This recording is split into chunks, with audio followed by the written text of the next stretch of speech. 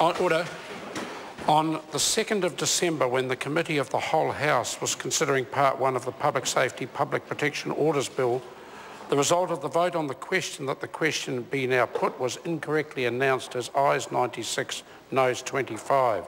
The correct result is ayes 107, noes 14.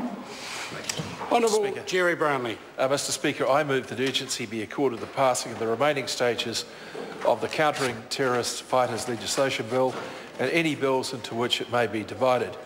Mr Speaker, the bill contains proposals that will strengthen the government's ability to deal with evolving threats. The legislation contains measures that add to the safety and security of New Zealand in the short term. It's the government's intention the legislation should be passed before the House rises for Christmas so that we are in a stronger position to deal with threats that our agencies are currently seeing.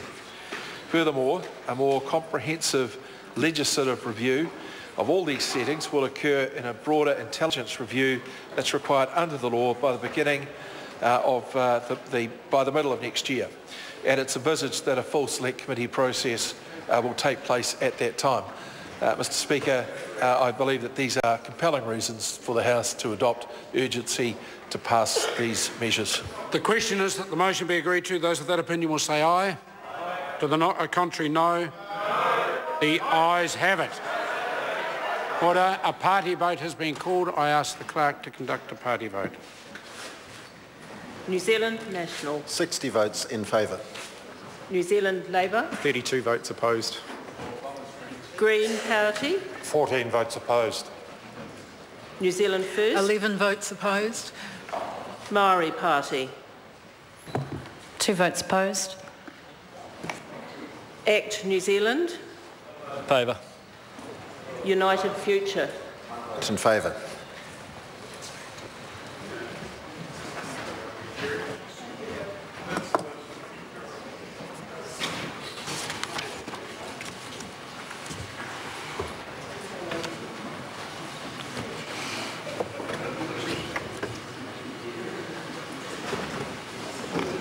Order.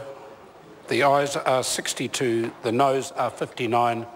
The motion is agreed to.